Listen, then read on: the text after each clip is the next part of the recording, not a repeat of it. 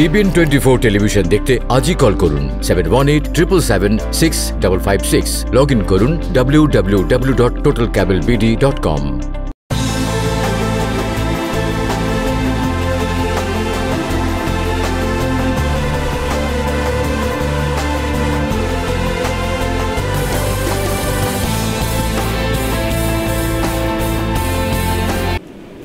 স্বাগত, দেখছেন TBN Analysis। আপনাদের সঙ্গে আছি আমি সুলতানা রহমান, আর আমার সঙ্গে আছেন ট্যাক্স অ্যাকাউন্ট্যান্ট মাকসুদুর রহমান। আপনাকে স্বাগত জানাচ্ছি। ধন্যবাদ। আপনারা জানেন যে আজ থেকে শুরু হয়েছে ট্যাক্স রিটার্ন, এবং এরই মধ্যে বাংলাদেশি কমিউনিটি তো বটেই, অন্যান্য কমিউনিটির ভেতরেও এর কার্যকারিতা শুরু হয়ে গেছে। এবং আপনাদের চাহিদার কথা বিবেচনা করেই আজকে আমরা আমাদের এই অনুষ্ঠানটি রেখেছি ট্যাক্স রিটার্ন নিয়েই। এবং যেহেতু আমাদের সঙ্গেও আছেন ট্যাক্স অ্যাকাউন্ট্যান্ট, আপনার কাছে প্রথমেই জানবো যে ট্যাক্স এখানে খুবই গুরুত্বপূর্ণ একটি ব্যাপার।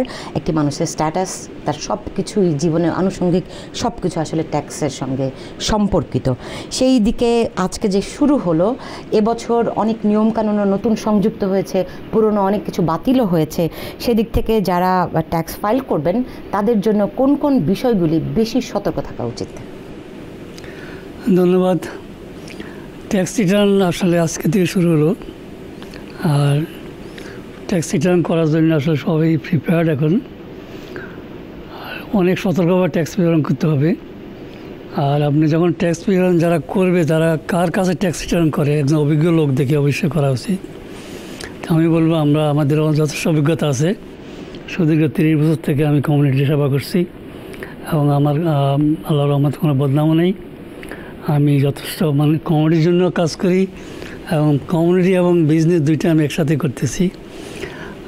যারা এই নতুন ইমিগ্রেন্ট আসছে তারা অনেক কিছু না, তাদেরকে সতর্কভাবে যেতে হবে। ট্যাক্স রিটার্ন অনেক সময় অনেক তথ্য তারা ভুল দিয়ে দেয়। ভুল দিলে আমাদের লোকজনের অনেক অসুবিধা হয়। আর বিশেষ করে যাদের চাইল্ড আছে, তারা যারা লো ইনকাম, তারা আর্ন ইনকাম পায়, এটার জন্য সবাই ট্যাক্স ফাইল করে। তো এখানে বিশেষ কতগুলো কোয়ালিটি থাকতে হয়। যারা আর্ন ইনকাম কারা পাবে, আর্ন ইনকাম পাইতে হলে যে কোনো চাইল্ড এবং চাইল্ডের মা বাবা এই দেশে অ্যাটলিস্ট মোর দ্যান 6 মান্থ এখানে থাকতে হবে, এবং তাদের একটা ইনকাম থাকতে হবে। ইনকামের দুই রকম, একটা হলো earn income, unearned income. Earn ইনকামটা হলো যারা জব থেকে যে ইনকাম করে এবং বিজনেস থেকে যে ইনকাম করে, এই দুইটা ইনকাম। আমি কিভাবে করে এই জিনিসটা প্রসেস করা হবে সেটা যাওয়ার আগে আপনি বলছিলেন যে আপনার কোনো বদনাম নেই, অন্যদের কি কি বদনাম আছে? আসলে এটা ওপেনলি বলা ঠিক না। সাধারণত কি ধরনের, কারণ মানুষ এই বদনামটা আসে কোথা থেকে? মানুষ যখন একটি সার্ভিস চেয়ে পায় না কিংবা সাফার করে, তখন আসলে এই কথাগুলি আসে। সেই জন্য মানুষের স্বার্থেই যারা আমাদের আজকে দর্শক আছেন তাদের কথা বিবেচনা করি যে এই ভুলগুলো যদি কোনো ট্যাক্স অ্যাকাউন্ট্যান্ট বা লয়ার করেন, সেই ক্ষেত্রে তার কাছ থেকে সতর্ক থাকা উচিত। এটা যদি একটু বলেন। ভুলগুলো কীভাবে হয় আমি বলি। অনেক ট্যাক্স প্রিপেয়ার যখন আমাদের কাছে আসে, যারা আমাদের ক্লায়েন্ট, আমাদের মতো অনেকেই বলে যে আপনি ফাইলটা রাখি যান, আমি আমার ট্যাক্স প্রিপারেশনটা আমি করি, আপনি অমুক দিন নিয়ে যান। নিয়ে বলে আপনি তার একটা ইন্টারভিউ করবেন, ডকুমেন্টগুলো বুঝে নেবেন কী কী ডকুমেন্ট আছে, income document, expense document, child ক্রেডিটের ডকুমেন্ট, এগুলো বুঝিয়ে নেওয়া আর বুঝিয়ে দেওয়া। দেখা যায় অনেক ট্যাক্স প্রিপেয়ার আন্দাজে কিছু অ্যামাউন্ট বসাই দিলে কিন্তু রিফান্ডও আসে, বাট এগুলো অডিটে চলে যায়। অডিটে চলে গেলে কিন্তু তখন ওরা প্রুফ অফ এক্সপেন্সেস চায়, প্রুফ অফ ইনকাম চায়, তখন দেখাতে পারে না। তো যারা ট্যাক্স রিটার্ন দিয়ে যাবে, তারা অবশ্যই বসে তাদেরকে বলবে আমার এই ইনকাম আছে, এক্সপেন্স আছে, এবং নেওয়ার সময় বুঝে নেবে যে আমি কী কী ইনকাম আমার দেখাচ্ছেন, কী কী এক্সপেন্স দেখাচ্ছেন, আমাকে এটা বুঝিয়ে দেন। কিন্তু অনেক সময় ট্যাক্স তো আসলে পুরো বিষয়টি অনেক জটিল একটা বিষয়, সুতরাং অনেক সময় তো আপনাদের মতো যারা এক্সপার্ট আছেন তাদের উপরই মানুষকে নির্ভর করতে হয়, তাই না? সুতরাং তাদের দিক থেকে যদি সঠিক গাইডেন্সটি না পাওয়া যায়, তখন তো মানুষকে সাফার করতেই হয়। সেক্ষেত্রে মানুষ কোন কোন বিষয়গুলিতে সতর্ক থাকবে? আপনার কাছে এই প্রশ্নটি থাকলো, কিন্তু আমাদের সঙ্গে একজন দর্শক আছেন। দর্শক কে আছেন? আপনার নাম এবং পরিচয় বলে প্রশ্নটি করুন, কিংবা যে কোনো বিষয় আপনি জানতে চান। জি জি জি, আপনার নাম এবং ওয়ালাইকুম আসসালাম। আমি কুইন্স থেকে আলম বলছি। জি বলুন। আমার একটা প্রশ্ন, যে আমি কাজ করি, আমার স্পাউস আর একটা ছেলে আছে, ছেলে কলেজে পড়ে, ফুল টাইম স্টুডেন্ট। কারণ তার গত বছর সেপ্টেম্বরে 21 বছর বয়স ক্রস করে ফেলছে। তাকে আমি কি ডিপেন্ডেন্ট দেখাতে পারবো? কতদিন পর্যন্ত দেখাতে পারবো? জি আপনাকে অনেক ধন্যবাদ। জি জি, আমরা বুঝতে পেরেছি আপনার প্রশ্নটি। যখন স্টুডেন্ট থাকে 23 বছর পর্যন্ত দেখাতে পারবো। 23 বছর পর্যন্ত, ওকে। ইয়েস, এখন ওটাতে উনি টিউশন ক্রেডিটও পাবে যদি টিউশন পে করে থাকে। মানে হচ্ছে গিয়ে যদি কারো সন্তান থাকে এবং তার বয়স যদি 23 বছরও হয়ে থাকে, 23 বছর পর্যন্ত আসলে তার জন্য চাইল্ড বেনিফিট ক্লেম করা যাবে। আমরা আপনাকে প্রশ্ন রেখেছিলাম যে মানুষের কোন কোন বিষয়গুলি সতর্ক থাকা উচিত, সেই সঙ্গে যে অনেকেই আছেন যে ট্যাক্স ফাইল করতে চান না। ট্যাক্স ফাইল করলে কী কী সুবিধা পাওয়া যেতে পারে? ট্যাক্স ফাইল করলে অনেক সুবিধা। ট্যাক্স ফাইল তারাই করে যাদের ইনকাম আছে, যাদের ইনকাম তাদের ট্যাক্স ফাইল করার দরকার নেই।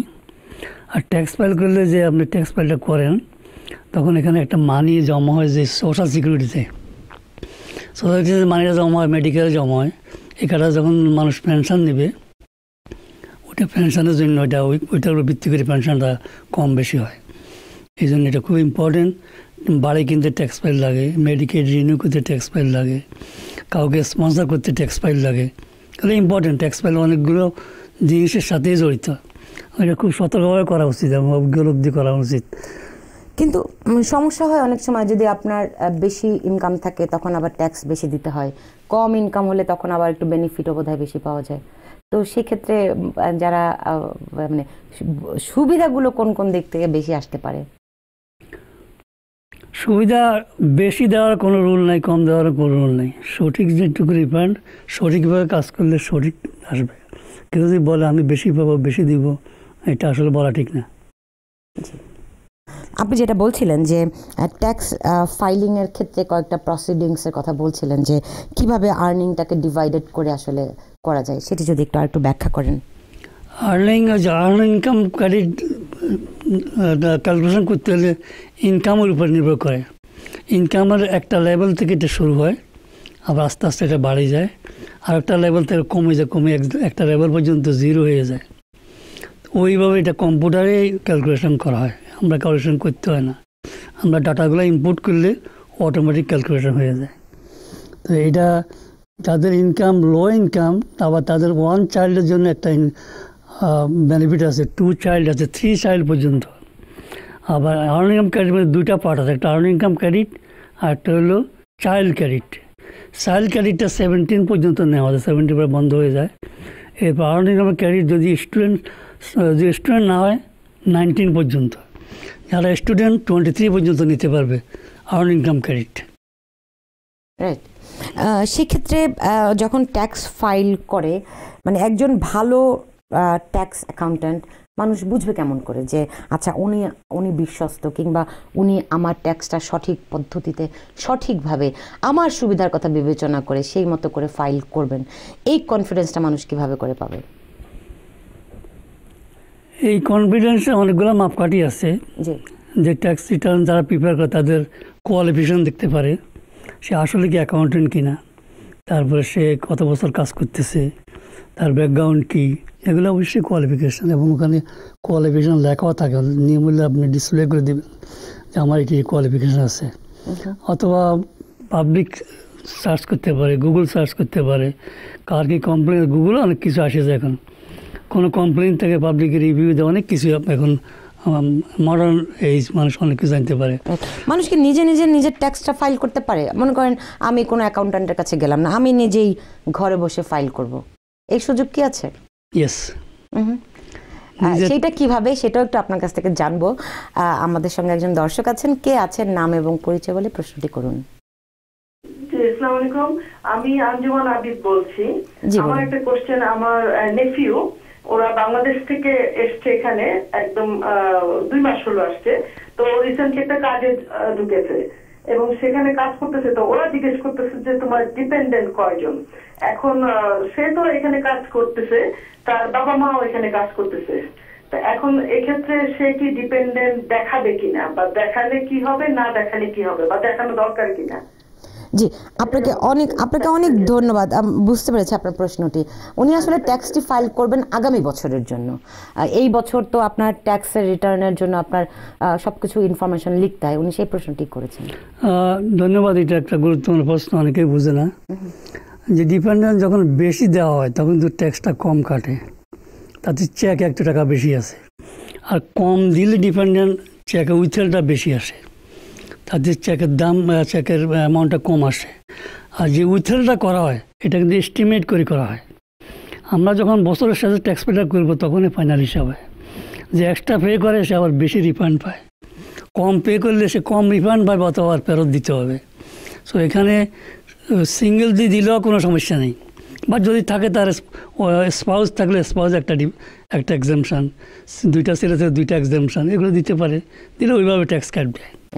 আসলে ব্যাপারটা সবসময় সঠিক তথ্য দেওয়াটাই আসলে বুদ্ধিমানের কাজ, কারণ honesty is the best policy. আমাদের সঙ্গে সম্ভবত আরও একজন দর্শক আছেন। কে আছেন? নাম এবং পরিচয় বলে প্রশ্নটি করুন। হ্যালো, জি, আমরা শুনতে পাচ্ছি, আপনি বলুন। আমার নাম রবিউল ইসলাম। জি, আমার নাম রবিউল ইসলাম, আমি কুইন্স থেকে প্রশ্ন করেছি। উনি একটা এক প্রশ্নকর্তা প্রশ্নের উত্তরে বলেছেন যে ট্যাক্স রিটার্ন একটা স্টুডেন্টকে 23 বছর পর্যন্ত দিতে পারে। তো আমার প্রশ্ন হলো, স্টুডেন্ট 18 এইজ হয়ে গেলে, তার 18 বছর বয়স হলে সে কি আলাদা ট্যাক্স ফাইল করতে পারে, এবং করলে অসুবিধা কি হয় বা সুবিধা কি হয়? আপনি কি একটু বলবেন আমাকে প্লিজ? জি, অনেক ধন্যবাদ। খুবই গুরুত্বপূর্ণ একটি প্রশ্ন। জি, বলুন আপনি। ট্যাক্স ফাইল করা, যার ইনকাম আছে সেই ট্যাক্স ফাইল করতে পারবে। আর ডিপেন্ডেন্ট হওয়ার জন্য একটা সার্টেন ইনকামের কোয়ালিফিকেশন লাগে। মনে করেন $5,000 ইনকাম হইলে সে ডিপেন্ডেন্ট হতে পারবে, অথবা 5,000-এর উপরে এক্সিড করলে সে ডিপেন্ডেন্ট হতে পারবে না।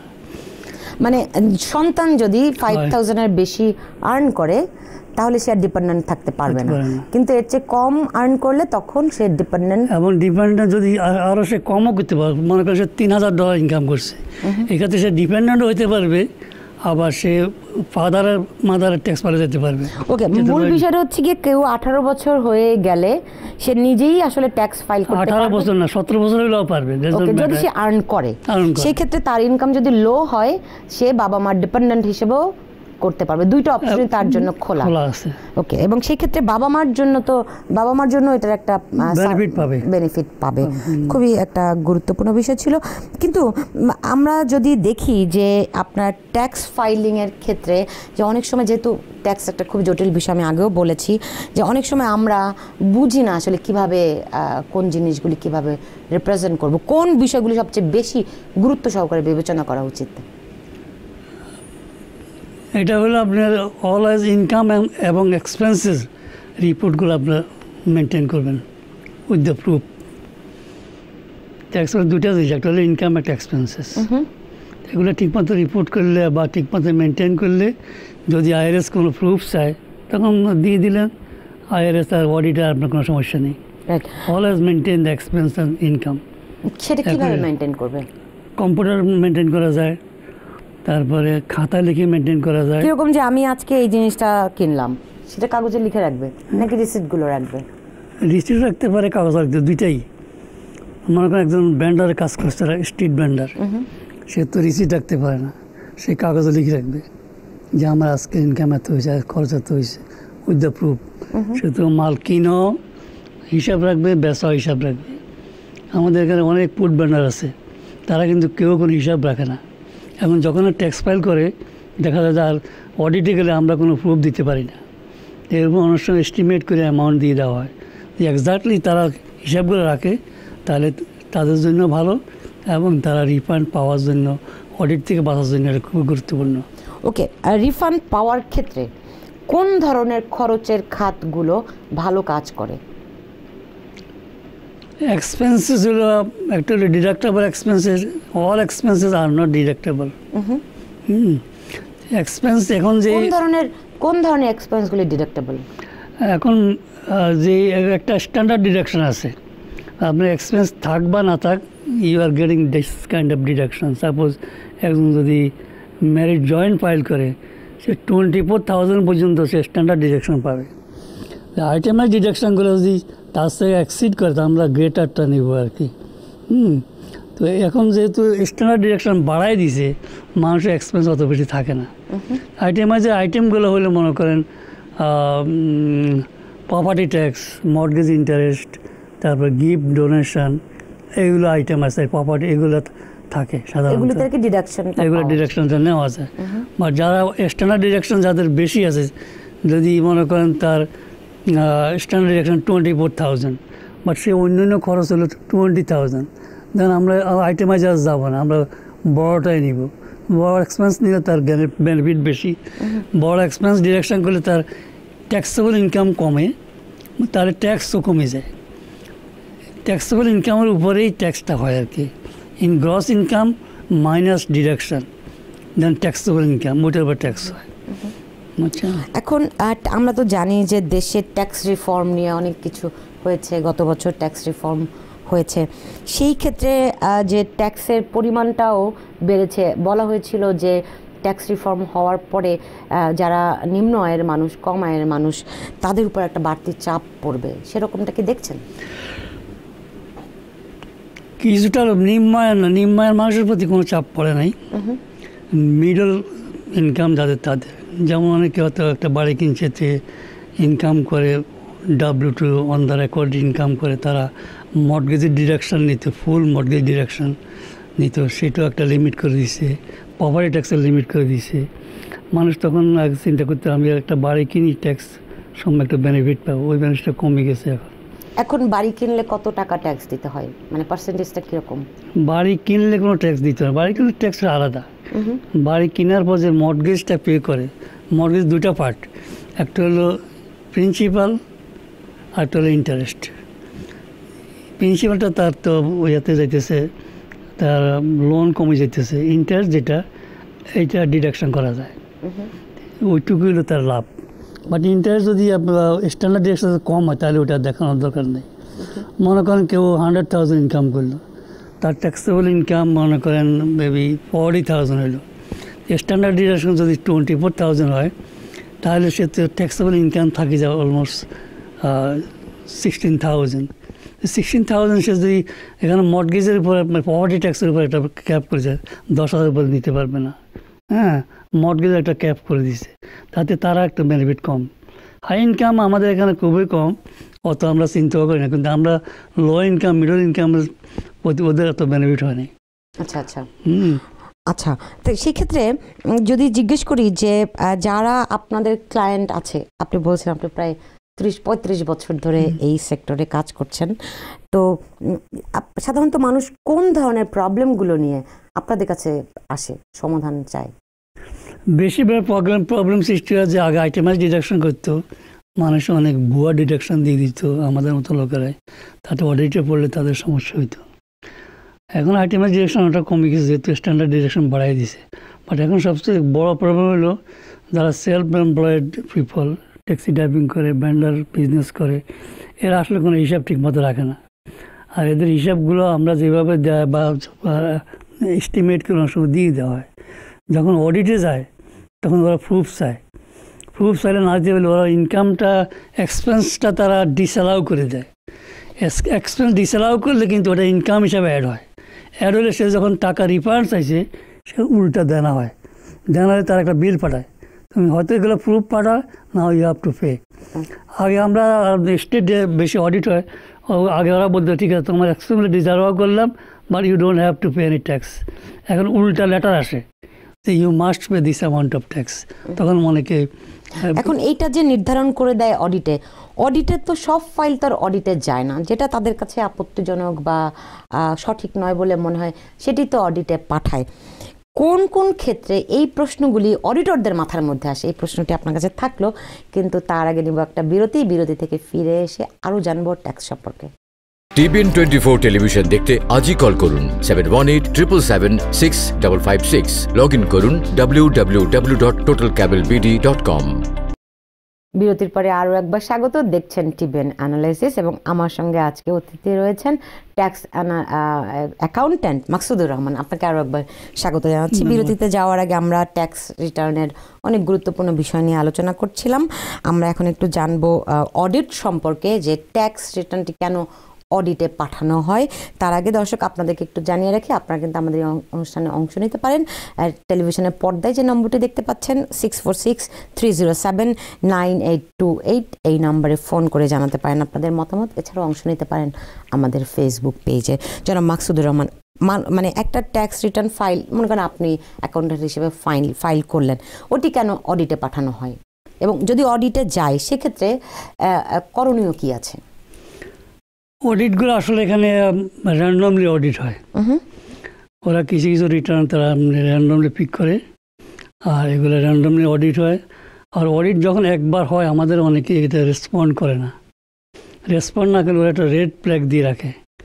নেক্সট ইয়ার আবার সেম অডিট হয়, সেটি আসে।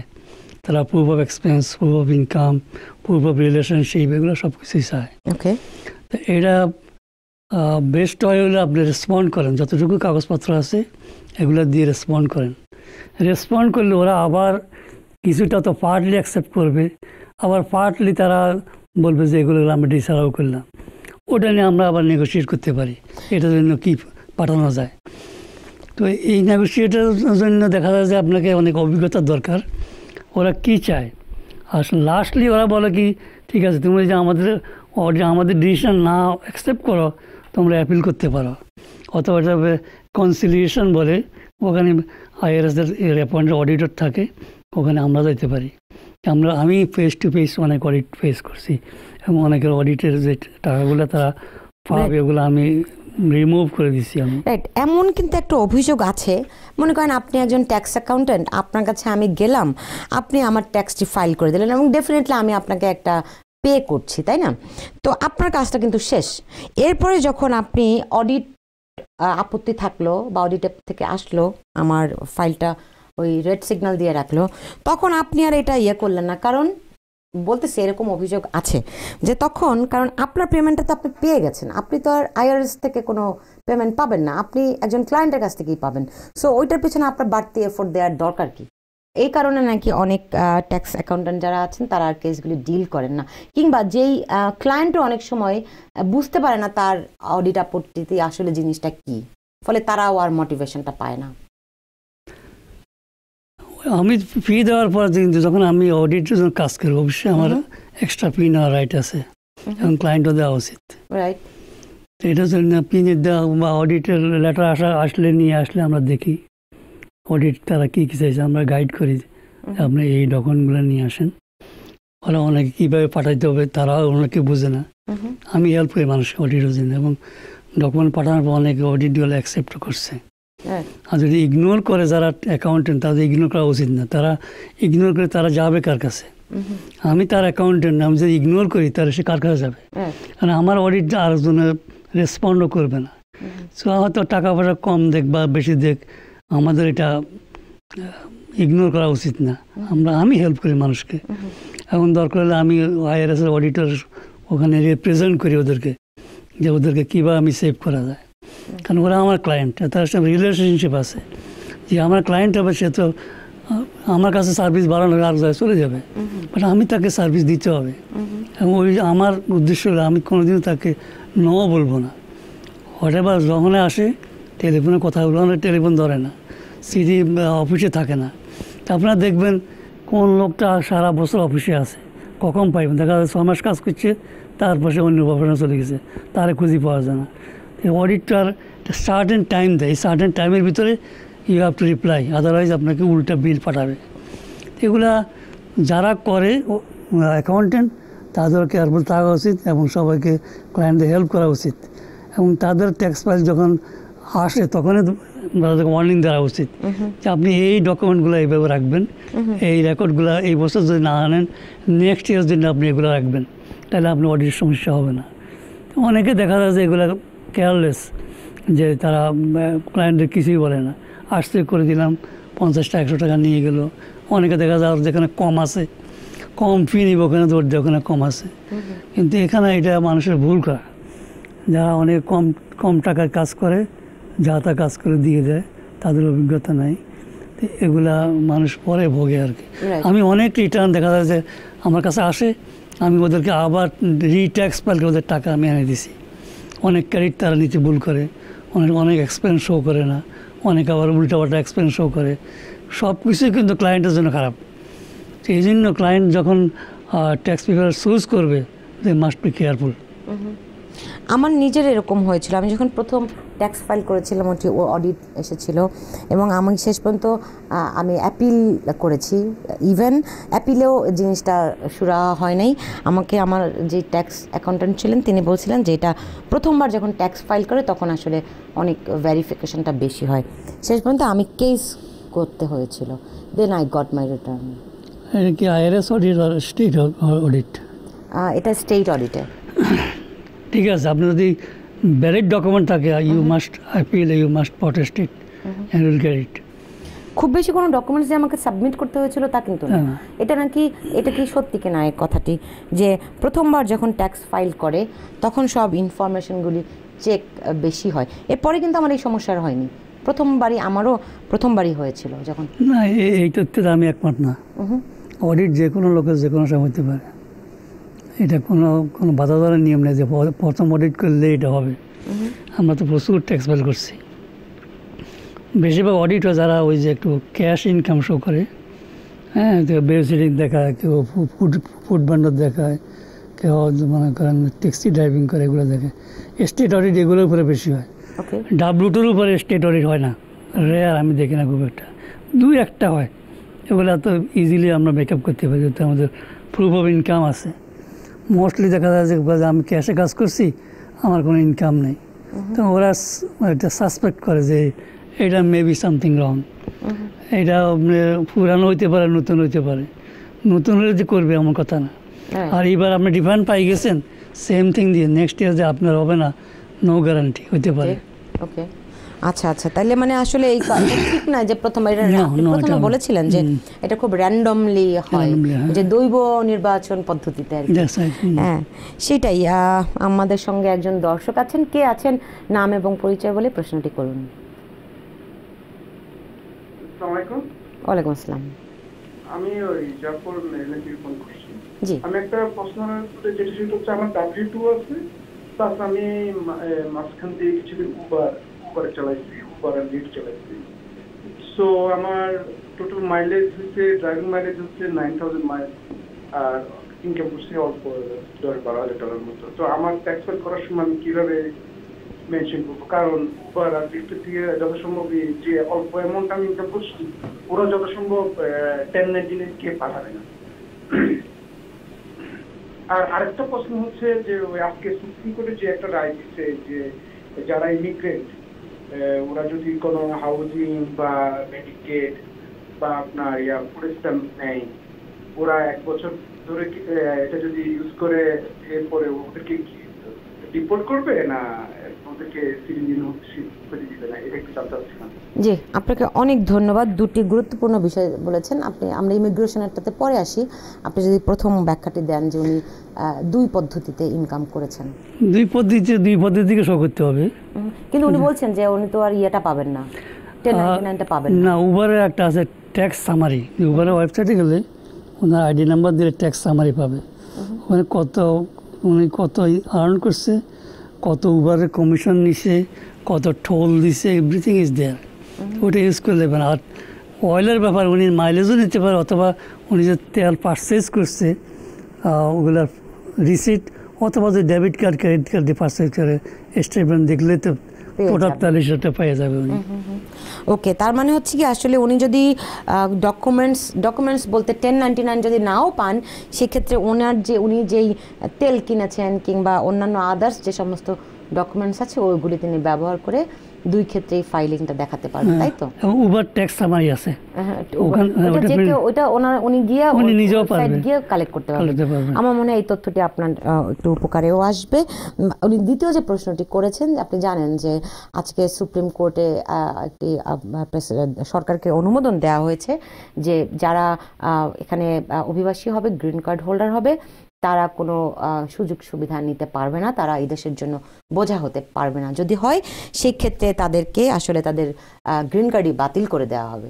ডিপোর্ট নয়, এটি আসলে তাদের গ্রিন কার্ড বাতিল করা হবে, কিংবা তাদেরকে এখানে মানে গ্রিন কার্ডই আর ইস্যু করা হবে না, এমনটি বলা হয়েছে।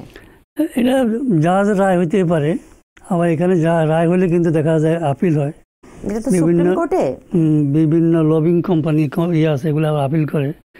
এটা এত সকাল মীমাংসা হবে বলে আমার মনে হয় না। আমরা ওয়েট অ্যান্ড সি কি হয়, দেখা যাবে। না, আজকে যেটি হয়েছে এটি আমেরিকার বিভিন্ন স্টেটই আসলে প্রেসিডেন্টের এই এক্সিকিউটিভ অর্ডারটি আপনার প্রশ্নের মুখে পড়েছে, চ্যালেঞ্জের মুখে পড়েছিল। তো আজকে সুপ্রিম কোর্টের যে 9 জন বিচারক রয়েছে তাদের যে সংখ্যাগরিষ্ঠরা তারা এটার সীমিত পরিসরে এটি অ্যাপ্লাই করার অনুমোদন দিয়েছেন। ফলে এটি পরবর্তীতে আর খুব বেশি পরবর্তী কি হয়, আমরা যা আইনটা আমাকে মানতে হবে, এটা আসবে, এটাতে আমাদের কিছু করার নেই। যেমন আইন যদি কেউ অবলাইজ করে তাহলে সে ভালো, আর না করলে সে তার শাস্তি পাবে। সেই ক্ষেত্রে আসলে যদি কেউ নতুন অভিবাসী হয়ে থাকে তারা যেন এইখানকার যে সমস্ত সুযোগ সুবিধাগুলো রয়েছে সেগুলো না নেওয়াটাই তাদের জন্য বুদ্ধিমানের কাজ হবে, তাই তো? Of course, yes. এবং এটি নাকি আইনও, এটা আইনকে অনেকে বরখালাপ করে। অনেকে দেখা যাচ্ছে তাদের ইনকাম আছে, তাদের সব কিছু আছে, তারা ইনকাম হাইড করে, মিস রিপ্রেজেন্টেশন করি এগুলো সুবিধাগুলো নিচ্ছে। সেটা আমাদের মতো লোক অনেকে আবার এগুলো হেল্পও করে। So which is not right. কোনো যারা প্রফেশনাল তারা কোনো দিনে কোনো মিথ্যার দিকে কাউকে ইয়ে করতে পারবে, ডিরেকশন দিতে পারবে না। এখানে সঠিকভাবে যদি সঠিক কিছু নিতে পারে, should not be any problem. আচ্ছা, এই বেনিফিটগুলো যখন ট্যাক্স রিটার্ন ফাইল করে এগুলোর উপর কোনো ইম্প্যাক্ট রাখে? না, ট্যাক্স ফাইলে কোনো ইম্প্যাক্ট নেই, কোনো ইম্প্যাক্ট রাখে না, কারণ ওগুলো তো বেনিফিট ইনকাম না। যেমন পুরো স্ট্যাম্প দেয়, এটা হলে বেনিফিট। সেক্ষেত্রে আপনার যদি ইনকাম লো হয় আপনি তো এটার জন্য এলিজিবল হবেন না। ইনকাম লো হলে ইনকাম তো ওরা ইনকাম দেখে এলিজিবল করে, সবাই তো এলিজিবল না। যখন তারা অ্যাপ্লাই করে তাদের ইনকাম শো করে, তাদের এক্সপিরিয়েন্স শো করে, তখন তারা ওইটা দেখিয়ে ফুড স্ট্যাম্প অফিস তারা কোয়ালিফাই করে। আমাদের সময় প্রায় শেষ। আপনি যদি বলেন যে মানে যেহেতু আজকে থেকেই শুরু হলো ট্যাক্স রিটার্ন, সুতরাং দর্শকদের জন্য যদি আপনি কিছু বলেন আপনার 30-35 বছরের অভিজ্ঞতার আলোকে। দর্শক, আপনাদেরকে অনেক ধন্যবাদ। আশা করি আপনারা ভালো থাকবেন এবং ট্যাক্স রিটার্ন করার সময় অবশ্যই আপনারা খুব কেয়ারফুলি ট্যাক্স পেপার চুজ করবেন এবং কোনো ভুল তথ্য দিবেন না, ভুল তথ্য দিয়ে ট্যাক্স ফাইল করবেন না। এবং এটা খুবই গুরুত্বপূর্ণ। এখন যে আইনগুলো হচ্ছে এগুলো আমাদের জন্য খুবই সতর্ক থাকা উচিত। তো আমাদের সবাই ভালো থাকুন এবং আমাদের সাথে হয়তো আবার দেখা হবে। সবাই মঙ্গল কামনা করছি। জি, আপনাকে অনেক ধন্যবাদ আমাদের সঙ্গে যুক্ত হওয়ার জন্য। দর্শক, আজকে ট্যাক্স নিয়ে যে আমাদের আলোচনা যদি আপনাদের উপকারে আসে নিশ্চয়ই আমাদের অনেক ভালো লাগবে। আপনারা সবাই ভালো থাকুন।